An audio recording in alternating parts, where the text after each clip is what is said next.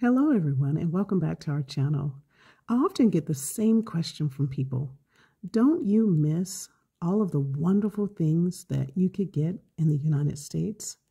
And my answer is usually, not really. Many of the items that we can get in the States are also available outside of the country. Many of the companies that exist in the US are global and they are everywhere.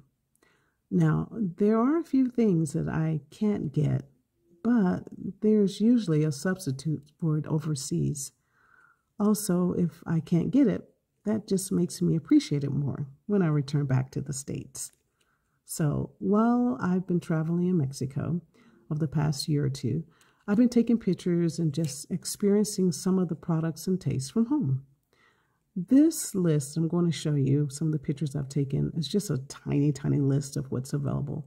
Also, the companies that I've listed are American companies or they have a presence in America. So let's get started. First of all, there's a Starbucks everywhere throughout Mexico. Some places, like in Mexico City, it's almost one every block or two that you'll see one. And we actually was walking along and I actually saw a Starbucks on one side of the street and then there was a Starbucks directly across from on the other side of the street, and they were both jam-packed. So we've had coffee at Starbucks in several Mexican cities, and they are usually in the more upscale areas, and it's still kind of pricey, but it's still good. We also recently ate at a Shake Shack, and the milkshakes were just as good as the ones in the States.